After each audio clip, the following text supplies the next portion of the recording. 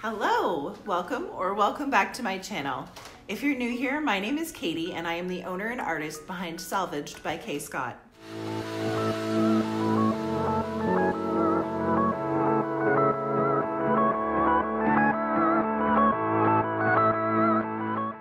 I am just about to start putting some paint on this beautiful antique armoire that I picked up from my local Habitat for Humanity restore a few weeks ago.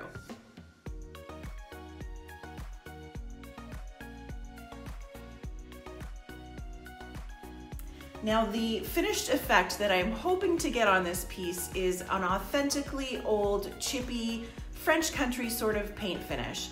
I want this armoire to look like it has been forgotten in a beautiful French country farmhouse for years. So to achieve this look, paint is important. On this project, I'm going to be using some milk paint. Milk paint is a non-toxic, biodegradable, water-based paint that has been used for thousands of years. A true milk paint will always come to you in a powdered form. It's a mix of powdered milk protein, lime, and pigments.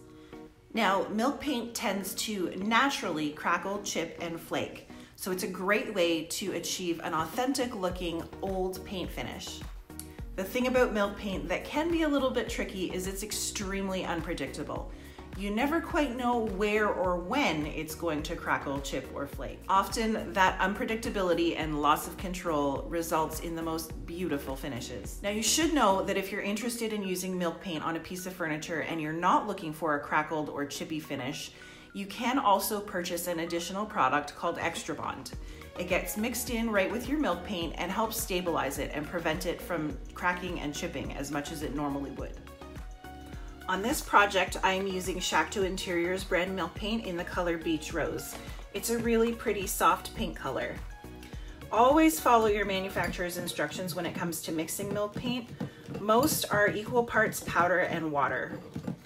You want to whisk up or stir up your paint really well and let it sit for about 10 minutes to let that powder and pigments fully dissolve into the water.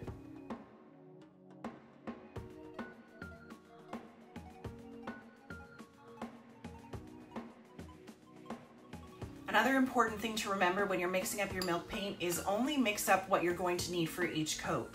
Since it's made of milk, it will go bad. And if you do end up having paint left over after you're finished your coat, you do need to cover it and store it in the refrigerator. Now, to get this guy ready for my first coat of paint, I did do a little bit of prep work off camera. I had to add a few extra nails to this piece of trim as it was coming loose.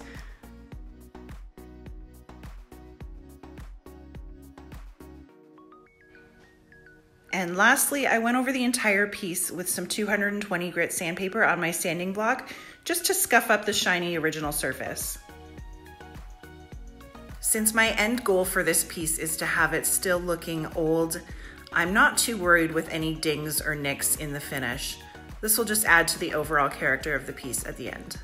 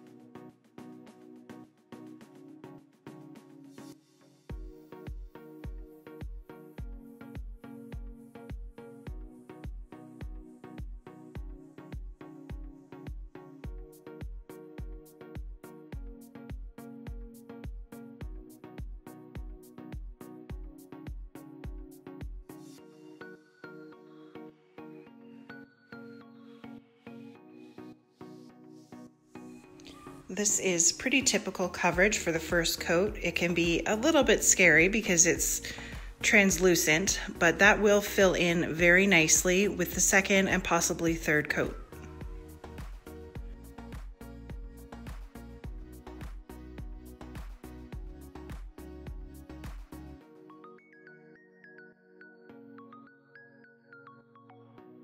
My second coat of milk paint is dry on this piece, and you can see it is starting to do its thing.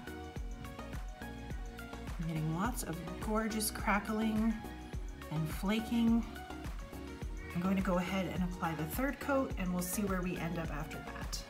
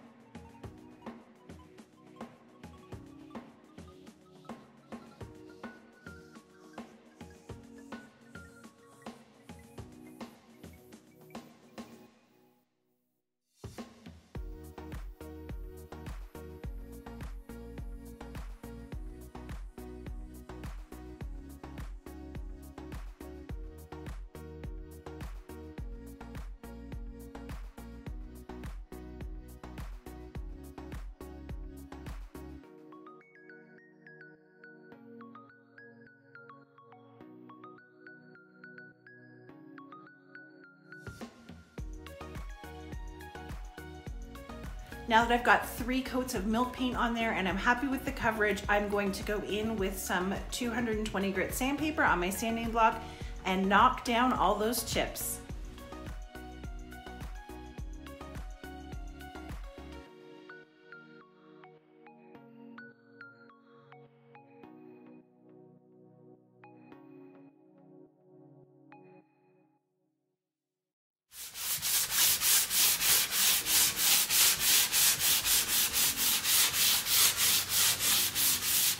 Now that is pretty chippy. Just what I was hoping for.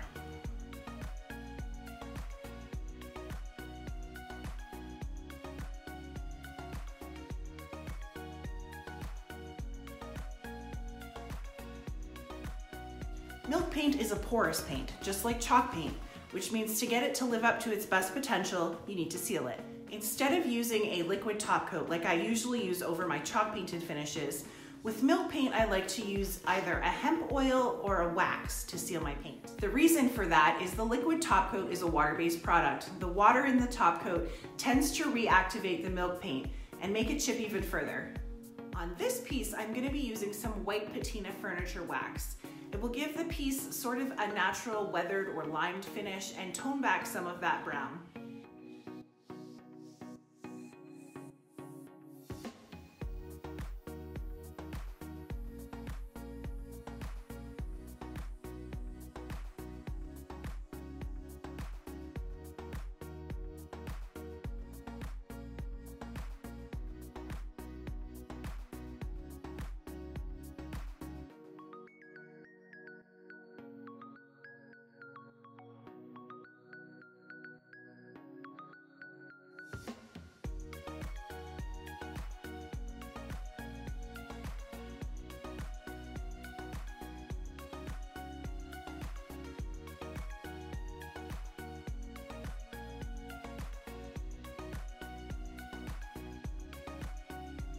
Well, I definitely think I was successful in creating the old world, chippy, forgotten farmhouse style that I was looking for. The thing to remember when you're working with milk paint is it's unpredictable. You never know what you're going to get. Sometimes you'll get lots of super duper chipping like this. Sometimes you'll get none. You always need to be flexible about what your end product is going to be. If you do get your first few coats of paint on and it's just not chipping like you were hoping for, you can try hitting it with some warm air from a blow dryer or carefully with a heat gun. Sometimes that warm air will cause the paint to react and start to crackle and chip. And remember, if you're going to use milk paint and you don't want any chipping, you do need to add that product called Extra Bond. I have used quite a few different brands of powdered milk paint over the years, and Shackteau Interiors is by far my favorite. I find that Kristen's paint dissolves really well. It always comes out in a beautiful creamy consistency, and I get really great coverage from it. Make sure you go ahead and check out the Shackteau Interiors website if you're looking for milk paint, milk painting products, hardware, or more chippy furniture like this. Thank you so much for following along with me again today as I played with paint. Make sure you give this video a big thumbs up, and if you want to watch me paint and create in the future, please hit that subscribe button. I will catch you guys next time.